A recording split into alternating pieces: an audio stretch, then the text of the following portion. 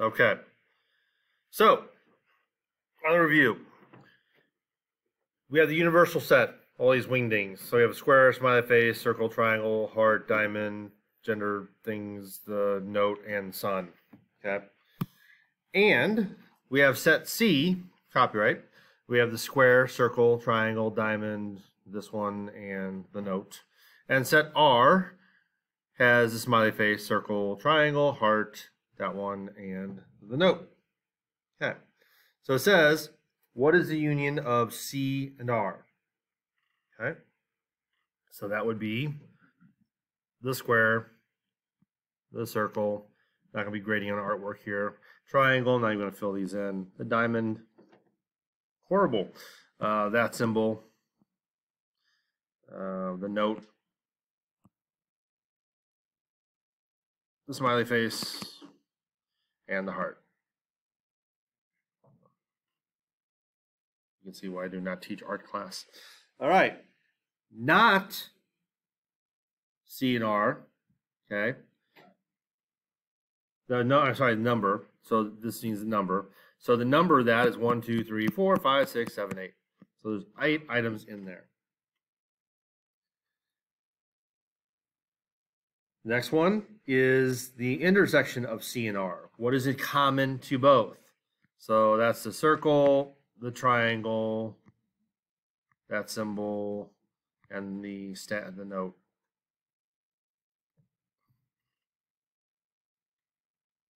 Yes, that's supposed to be a note. That's horrible. Okay. The number in there, that would be 4 items. 4 items in the middle. If we made a Venn diagram of this, which we wouldn't because it'd be insane, there would be 4 items in the middle. Okay. What is not in C? Okay. Well, that would be the smiley face. That would be the heart.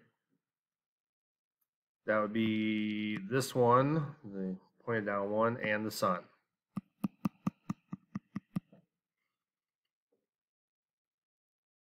How many is that? And for number, that's 4.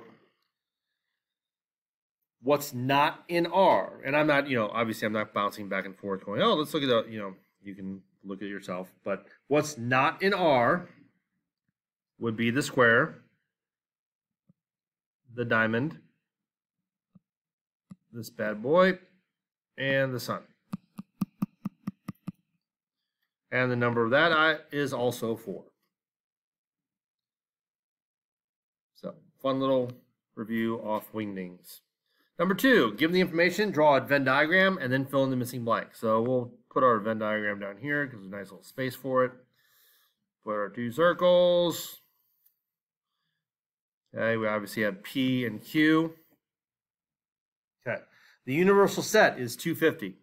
So we put 250 at the top. Okay, we know P has 105.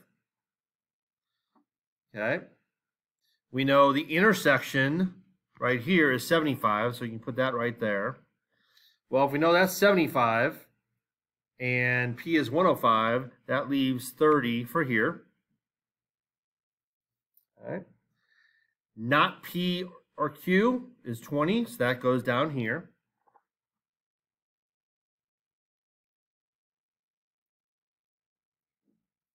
All right. And then we start filling in numbers. Okay. So Q is going to be 200. Okay. We know there's 250. There's 30 here, 75 here. That would leave 125 here. And if we add up all those numbers, 125, 75, and 30, and the 20, we'll get the 250. So the union of P and Q is 230. So that's adding the 75, the 30, and the 125. What's not in P, okay, not P, is going to be 220.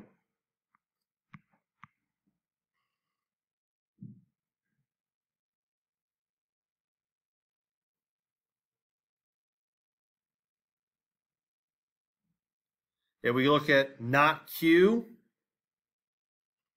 I'm sorry, yeah.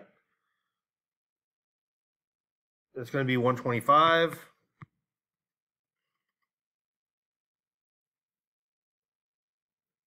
Now, the intersection of not P and Q will be 125.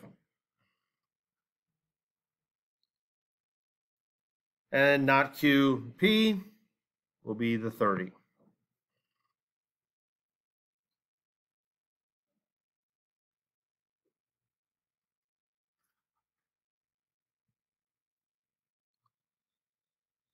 All right.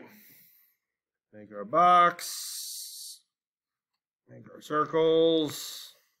Because last year there were 120 LHS students who signed up as superfans. So 120 is the total number. 115 attended football games. 106 attended basketball games. So we have football and basketball games. And 102 did both. So that puts 102 in the middle here. That's 102. Okay. Well, 115 attended football. So 115 minus 102 gives us 13. 106 attended basketball. So 106 minus 102 is 4. If we add those up and subtract, we get one person who did neither. And that's the answer to how many did neither is 1.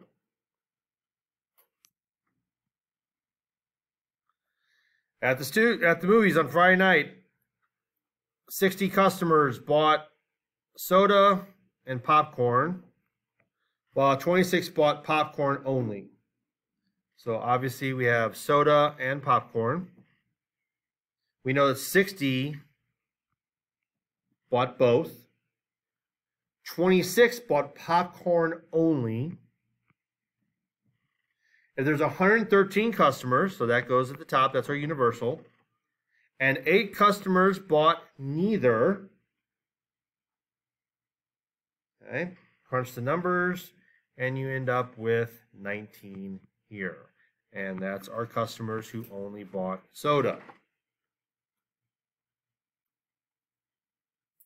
And that's our review.